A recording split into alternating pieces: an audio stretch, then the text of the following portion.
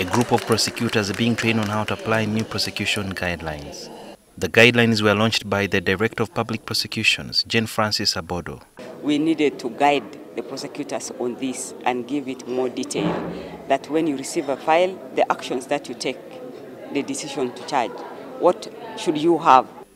In the guidelines are some of the principles that prosecutors need to follow in guiding police officers during investigations. You must sit with the police officer, make them understand where you're coming from, what kind of offense is being that you want them to investigate.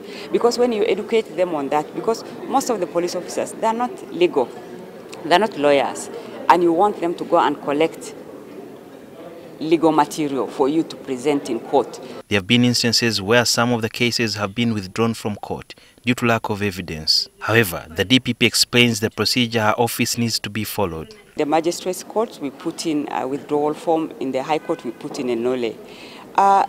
Withdrawing a case, it does not just happen. An officer must write an opinion. Some of the human rights defenders have in the past complained that some of the suspects are prosecuted or charged and then go to court. Later on they are remanded, pending investigations which sometimes take too long to be completed, and sometimes they are acquitted due to lack of enough evidence.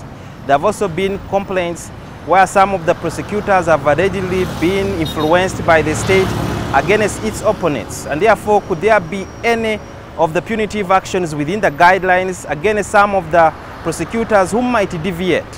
Call that they are quick to charge.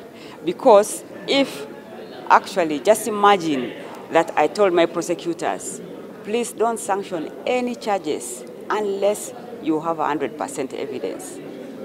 Would be jobless. Actually, would be the streets would be, the criminals would be full. Lady Justice Abodo has reservations about private prosecutors.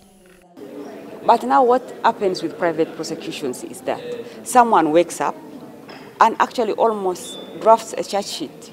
Something similar. For me, I call it something similar to a charge sheet because it is never really accepted just as private prosecutor versus something that looks like a charge sheet, and then it is taken to court, and this is actually registered as a case.